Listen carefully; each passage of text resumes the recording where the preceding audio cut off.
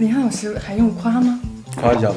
我觉得我自己本人在演后期的时候比较得心应手。等到后面眼睛治好了，然后又有钱了，然后家庭又处理好了，然后什么都好了，然后就开始猛烈的进攻。结婚以后就特别幸福，然后小孩也出生了，这样还会大吼大笨蛋。没有，那个是别的戏，这是别的戏，别唱了，别唱了。希望大家能够对，就是给点空间，对，少骂一点，谢谢，谢谢。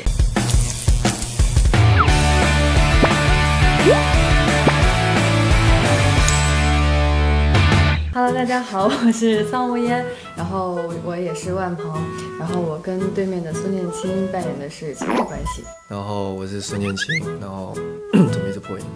我是苏念青。破音是感冒了吗？就是快杀青，有点感伤。你在读剧本或小说时想象的桑无烟是什么样的形象啊？其实桑无烟是那种就是会让男生一开始非常排斥的那种女生，因为特别的莽撞，比较不按牌理出牌的一个。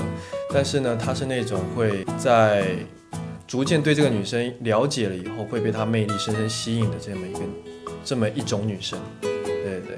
那你觉得万鹏老师和桑无烟是非对不可的？不好说。我觉得零。为什么？因为我觉得就是万鹏老师完全是用他出神入化的演技去把这个跟他完全不一样的角色诠释得淋漓尽致。这是夸我呢，还是在夸我？在夸你。好，谢谢。他私底下个性跟桑无烟其实不太像，就他非常的有分寸，然后非常的礼貌，其实跟桑无烟那种莽撞的个性完全不一样。你觉得林彦俊和苏念青这个角色的适配度是多少呢？挺高的，因为刚好知道他也是很会音乐嘛，然后他也很喜欢音乐，然后也知道他可能平时比较高冷吧，然后就挺符合人物的感觉。两人在一起前后，苏念青对桑无烟的态度有什么不同吗？他前面因为不知道是不是因为眼睛的问题，会导致他有不自信的状态，然后导致他跟我在一起的时候，我会偏主动很多很多。然后呢，他是会比较害怕自己给对方带来干扰和伤害的那个感觉，然后就会退缩一点。然后等到后面眼睛治好了，然后又有钱了，然后家庭又处理好了，然后什么都好了，然后就开始猛烈的进攻，对，然后就变得非常的自信。反倒那个桑无烟在这个时候会稍微的退缩一点点。我觉得我自己本人在演后期的时候比较得心应手。也没有到那么严重，就是会比较自信一点。前期就会很对。可以现场用2个眼神还原一下苏念青前后期的区别吗？太简单了。好，那前期。前期就是。然后后期就看着万鹏小姐姐来展示吧。后期看着万鹏吗？我咋了？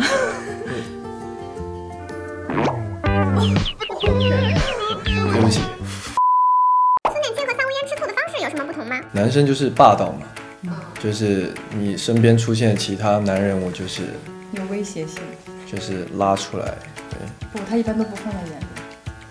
我最帅，他还帅，对，也没有他家产，也没有朋友，对，也对。好重啊！突然觉得这个，对，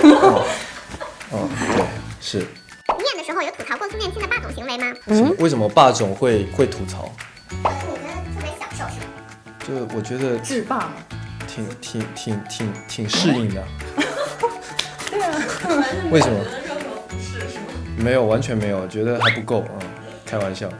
这次是你们俩人生中第一次拍婚礼戏吗？他反正就比较有经验了。没有经验，第一次。对，结婚上面他比较有经验。就他上次都说上次结的不是很好，这次要再好好表现一下。看来梁老师有点开心啊。既然是第一次结婚，描述一下你们彼此的感受。很帅。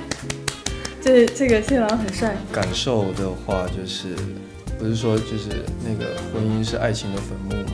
对，所以我觉得完全没有，对，完全颠覆了这个论言。我觉得就是结婚以后就特别幸福，然后小孩也出生了，这样对，就是。婚后生活会比之前更甜吗？用一种比较特别的方式去呈现的，就不是大家一般理解那种婚后生活。因为苏念青她其实是一个个性还蛮不一样的老公，这样对。那有大家比较期待的那种婚后的剧情吗？也许大家期待什么呀？对啊，大家期待亲密的一些戏份。有吗？有吗？有没有你们？看吧。看有可能会单纯因为声音喜欢上一个人吗？我会，我不会，因为就是为什么不会啊？就是为什么只靠一个声音就会喜欢上一个人？我是听到声音喜欢的桑维，对，而且我还能通过声音就能分辨出她是长得好看的女生。啊，这个倒是真的，剧本也有说。我知道你是漂亮女生，你怎么知道？听出来的。他觉得就是他这个声音呢就会非常的好看，对，但事实上事实上也是啦。对啊，也是好看，就可能玩音乐的人对声音比较敏感，对。那你有没有知道声优这个东西的存在？声优是卡通的那种，就是你不知道你背后的那个人到底是个什么样的形象，你想要的所有声音他都能给到你。哆啦 A 梦的配音或者蜡笔小新的配音也可以。了解。突然梦碎了。那我再想一想好了。桑无烟在剧中唱歌五音不全，演这部分时对你来说挑战大吗？唱的很五音不全的，挺难听的，反正。就是我觉得就是演技很棒。五音不全是对他演技就是最大的挑战。生日快乐这种这么难的要唱的五音不全，对啊，挺难的。就是要很大的心理建设。没事，你只要知道正确的调是什么，就很容易跑。那两位互相评价一下对方现实中的唱歌水平吧。李涵老师还用夸吗？不用我夸了吧，对不对？夸一下吧。李涵老师唱歌水平真的是一流，然后唱的就是现场没有人会不鼓掌。好，我错了。不行，他让我夸，我就一定要夸到，就是怎么说呢？就唱歌真的太好听了，好听到就哇，我可以通过一个声音爱上一个人了。灵回来了。听说这部戏有很多你的第一次尝试，可以和我们分享一下吗？他自己有跟我们说过，他没有太多的拍戏的经验，所以他来这里都是一直在学习的一个状态。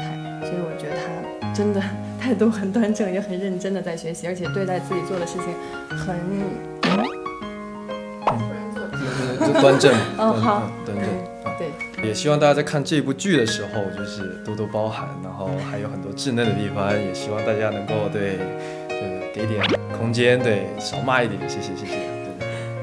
苏念青是一位音乐人，这次你本色出演感受如何啊？我觉得给我最大感触就是苏念青他其实因为看不到视力障碍的话，其实他在做音乐的很多过程中其实是很不方便的。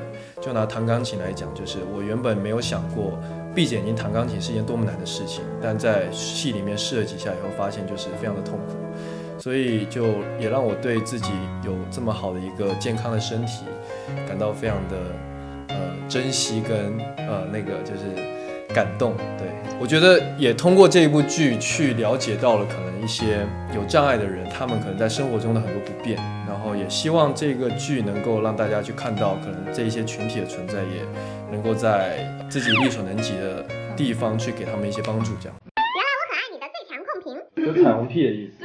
对，自己给自己。平时应该也看到粉丝给要不我们互写吧？我们互写。我看一下，我好像跟时代脱轨。老师写完了。马上。你先介绍你的吧，让我再想。好，我先介绍我。程序唯一音乐仙女，然后唱跳女王，美食的创造者，代表作心理功难术，刷新音准记录，音乐之光，教科书级别的贤妻良母，100%当之无愧的好女友第一人，绝美 vocal 入骨不亏。哇，我觉得你这写的很好啊。对不对？是这个逻辑吗？是的，可以直接拿去给桑无烟做批评。可以。美食的创造者是他经常给你做饭吗？对，就做的挺难吃的。就我看不到，所以我做菜难吃是合理的嘛。但他都看得到，他就是。现在就开始吐槽了吗？对，没有，就做的挺好吃，然后我们就出去吃这样。苏念青的终于好。那你全剧唯一制霸王者。对不起。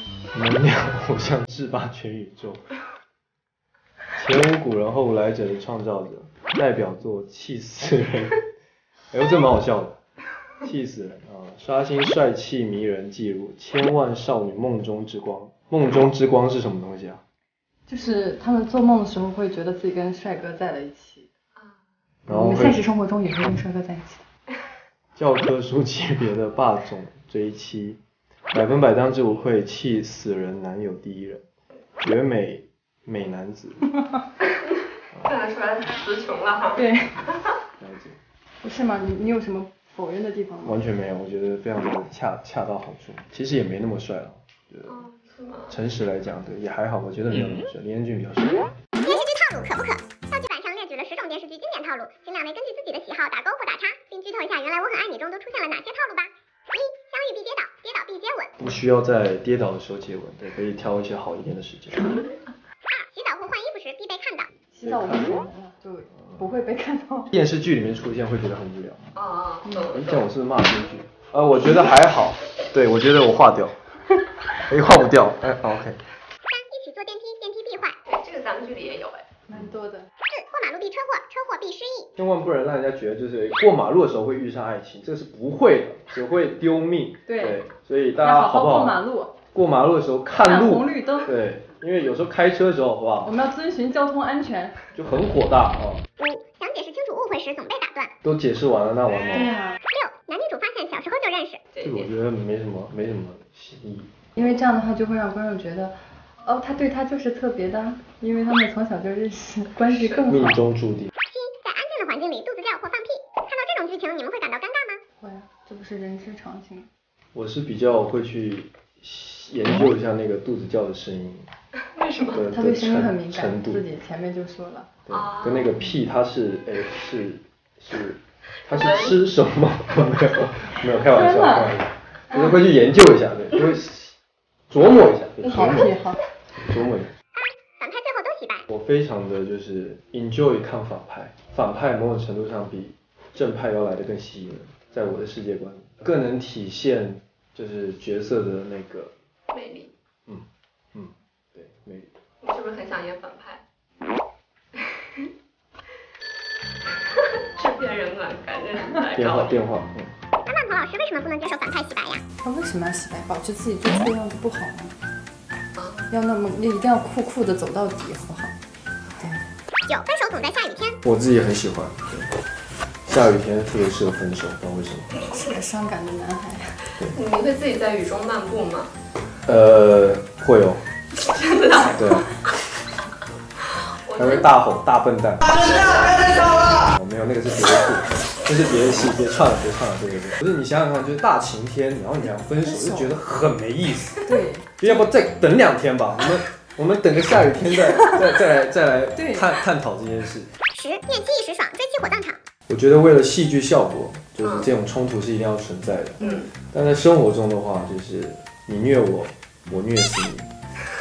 对。两个好像没有什么差别。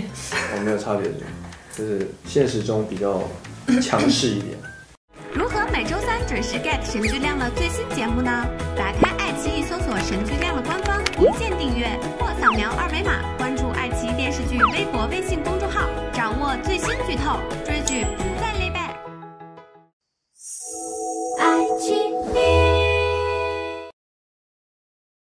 iQiyi, strange name, amazing shows.